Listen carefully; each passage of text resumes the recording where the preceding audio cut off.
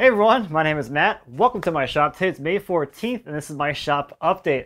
So I hope everyone is staying safe, staying well, and all that good stuff. I have been having a little bit of fun in the shop while also doing some actual serious things.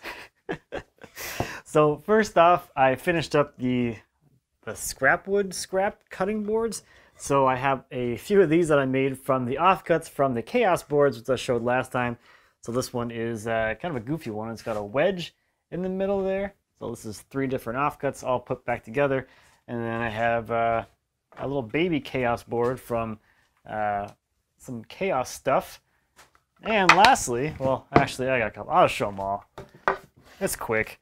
This is a really goofy one. This is like a weird triangle thing. That's something.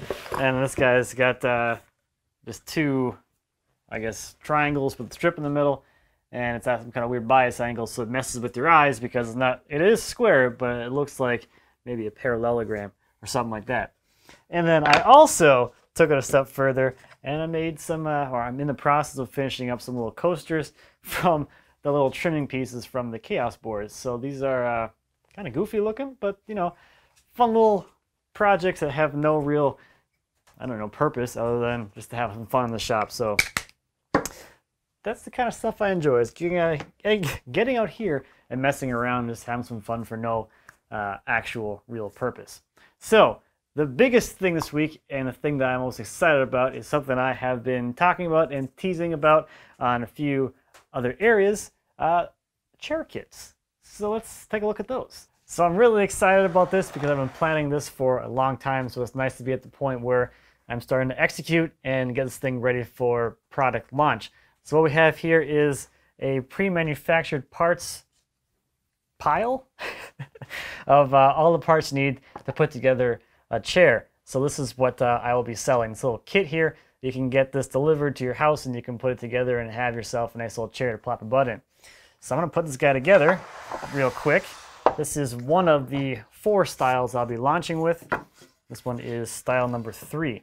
It has a triple splat backrest design. So you got 3 of these things. These are all steam bent. You got the lower back rail with a tenon on the end of a curved part, also steam bent. Also mortises here along a curve.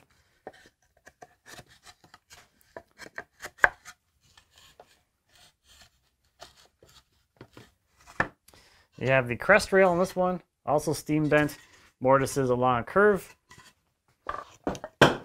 Goodbye mallet. You got the rear legs with the mortises there in the middle, a little tenon on top there. And this goes with the tenon thing down here.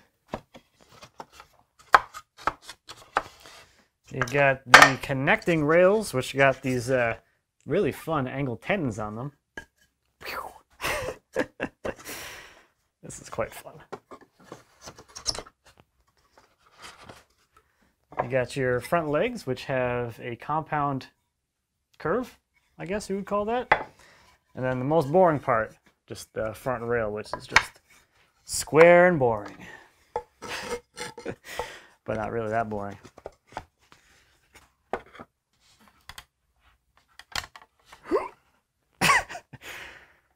There we go.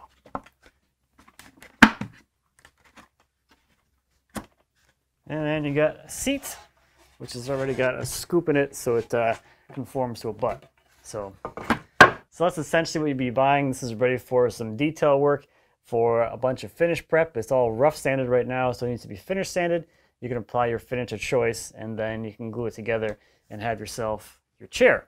So this is style number 3, and this is that style in cherry. So you get an idea of an actual finished chair. So that's number 3. I have 4 styles I'll be launching with. Each style will have 3 species within it, or offered in that style. So for comparison, this is style number 4. Now more of a high back formal chair. This is a lower back casual type of chair. And then I also have one more sample out here right now. That one there is style number 5. and a quarter sawn white oak. So the biggest thing I've been working on since the last shop update is getting these things ready for launch, which includes all of the, I guess, instructions and documentation on putting it together. So I'm shooting a video for each style, walking you through the entire, I guess, construction process or finishing process, so you know exactly what to do when you get a big pile of parts arriving at your door. So I'm not quite ready to release the official details of everything just yet. I can tell you a few things for sure though. I am planning to launch these as a little bit of a pre-order, pre-sale kind of thing in June, as sort of initial launch type of thing. Once I have all of the documentation and all the sales stuff ready to go, I want to make sure I have it all in place before launching for sale. There will be 4 different styles, including these 3. You'll have 3 different species selection for each style. This style and this style, as well as the one not shown here, will be in maple, cherry, and walnut. And then that guy down there is going to be in maple, red oak, and white oak, or the quarter sawn white oak there. So yeah, that's pretty exciting. And then on pricing, that's the one thing I don't have quite hammered out exactly yet, but most of them will fall between $200 and $300. The pricing is going to depend on the style, the species you buy for that style, and then the quantity that you order as a set.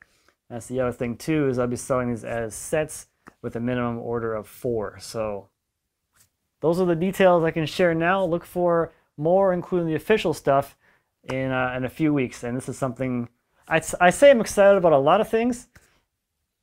So I'm excited about this, but even more so. So a lot of you have been asking me what's been going on with the trailer, so a little bit of an update there. I think it was like 6 weeks ago on the previous update, I let you guys know that I was going to be having the trailer hot dip galvanized. I had reached out to a company locally that does that, and they were willing to allow me to make a video about the entire process. Well, after 6 weeks, 6 kind of frustrating weeks of trying to get that set up, I heard from them last week that they have officially backed out of that. So this trailer will not be getting galvanized. And in the interest of just getting this thing done and moving on with my life, I'm going to be painting it now. So I will put it back onto the stands and get it painted here.